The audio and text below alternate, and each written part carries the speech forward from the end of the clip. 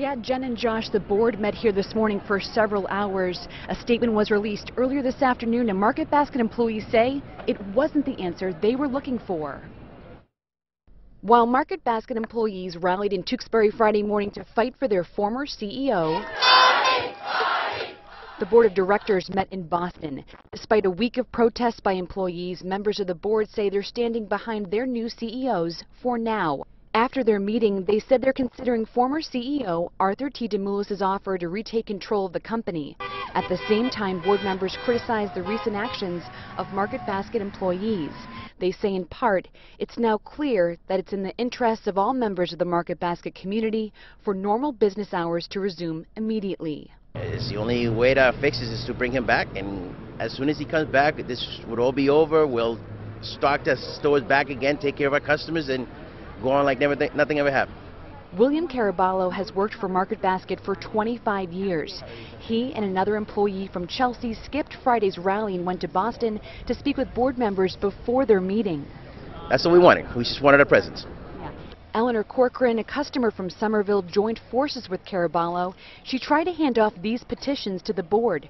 They contain the signatures of 100,000 people who say they won't shop at the store anymore. But she says many board members ignored her, including Arthur S. DeMoulis. Arthur S. didn't really even want to make eye contact with me. I explained to him I'm a customer. I'm here on behalf of customers. I'm here representing the customers, the people who shop at Market Basket, and he just walked away. Yeah, employees and customers we spoke to today say they're discouraged by the board's statement, and despite what directors want, they're prepared to fight for their former CEO as long as they have to. We're live in Boston tonight. Kristen Carosa, WMUR News 9. Fighting for just that, the reinstatement of Arthur T. DeMoulis, was this massive group of Market Basket employees, all of them sending one message: bring our CEO back. Stephanie Woods continues our team coverage with reaction to today's statement from the board of directors.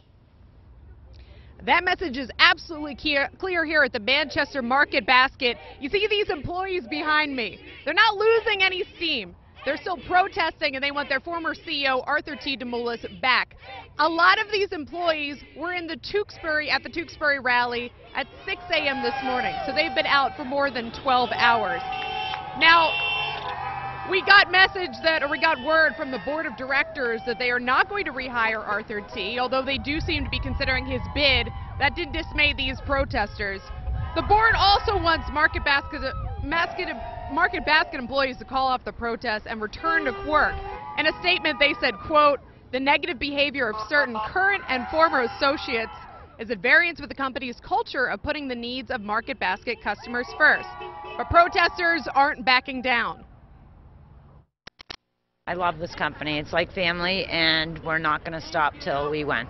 I won't be back here if I can't find, what I need.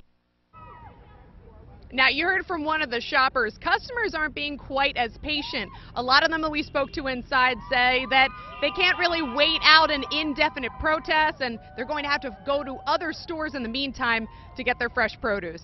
Live in Manchester, Stephanie Woods, WMUR News 9.